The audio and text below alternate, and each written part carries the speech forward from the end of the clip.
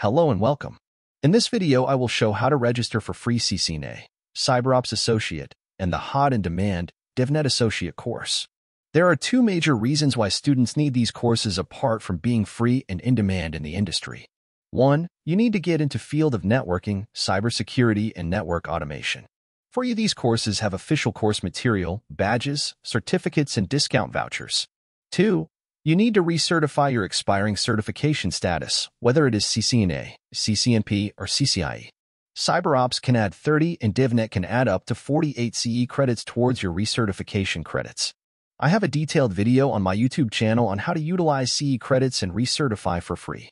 I have provided link to this Google form. Make sure you read the discount voucher rules and fill the form with new email address which has not been used before on NetAcad.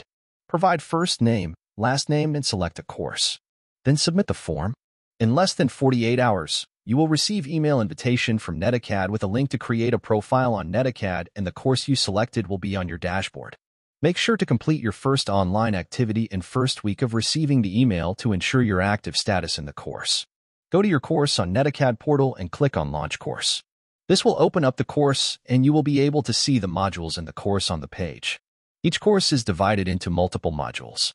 To get official content of modules to study for the course, click on any module content. It will open up a new tab. Here you get dynamic educational content created by Cisco, which is aligned with the certification exam topics. It has videos, animations, text, labs, and quizzes to keep you engaged and learn the complex technical topics with ease.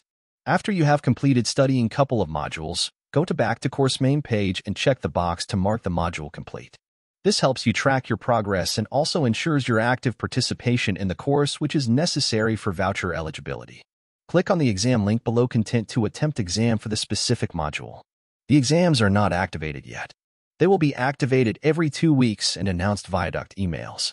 Make sure you complete the exams as soon as possible. All exams have expiry dates. The checkbox next to exam are automatically marked when you have attempted and submitted modules exams. Complete all module exams when each one is activated and announced.